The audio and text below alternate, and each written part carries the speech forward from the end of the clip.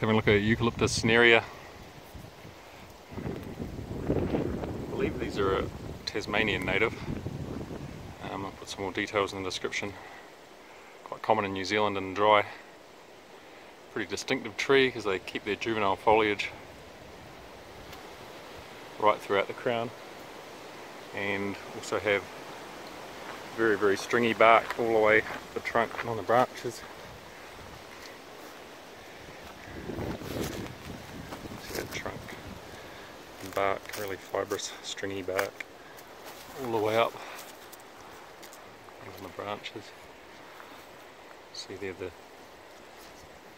juvenile foliage. Basically, if you see seedlings, they're going to look just like that. Quite distinctive. Always in threes, cup shaped. And the axils of the leaves. Pretty distinctive.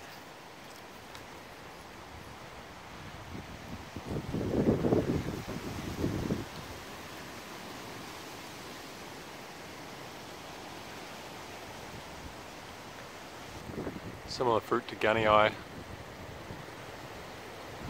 but gunnii has smooth bark. These are very stringy bark,